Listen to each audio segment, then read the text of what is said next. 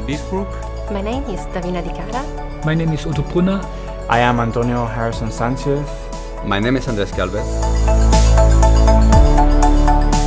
This is the Concurrent design facility where we perform conceptual design studies of future European Space Agency mission. The Concurrent design facility is a great place to think about new projects and to try to understand how to make them cheaper and with low risk.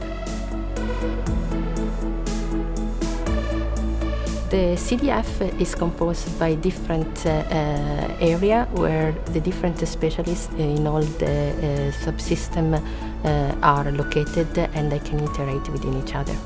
In the front we would have the team leader together with 2 system engineers. Then we have a dedicated group for cost, risk and simulations and programmatics. We have a dedicated group for mechanical engineers and for electrical engineers. Finally, in the middle, we have a group of customers for whom we are doing this activity. Currently, we are studying the asteroid impact mission here in the CDF. And this is a mission that is looking at the possibility of modifying the trajectory of an asteroid.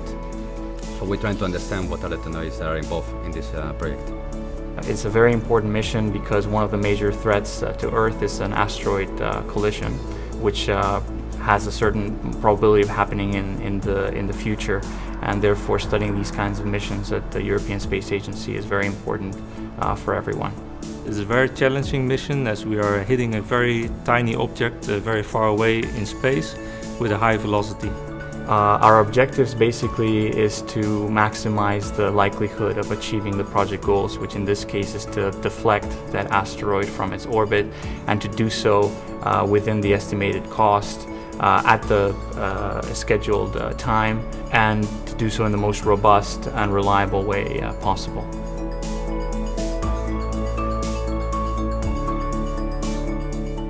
Most of the times we define our needs and we tell the team leader, and he is the one that is distributing different actions and different tasks to the specialist. Normally I stand in front of the team, conducting the session almost like as if I'm conducting an orchestra.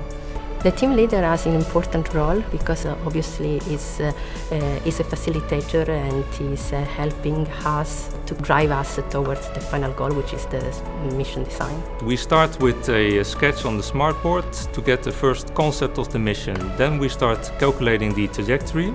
When we have that, we go into detail in all the subsystem design. Especially communications, propulsion and guidance, navigation and control are design drivers for this mission. The electric propulsion engineer provides the preliminary design of the electric propulsion subsystem, which will make possible transfer from a low Earth orbit where the launcher located the spacecraft to the final target. And once we have a clear picture of that, then we assess the risk associated with that subsystem, and we, together with the propulsion system subsystem specialist, work on a solution that would make the subsystem more reliable.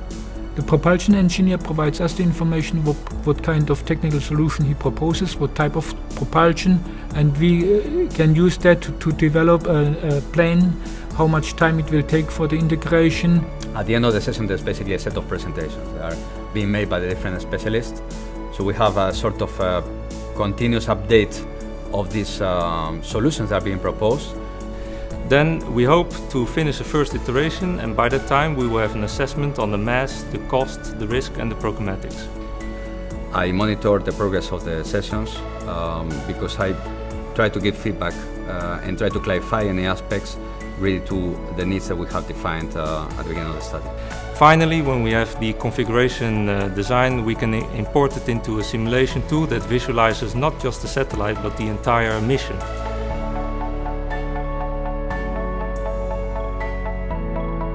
The outcome of an activity in the CDF is more than just a technical design. It is also an assessment on cost, risk, programmatics, AIV plan and simulations.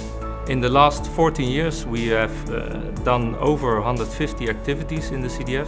What we have achieved is a reduction of cost by a factor 2, a reduction of time by a factor 4.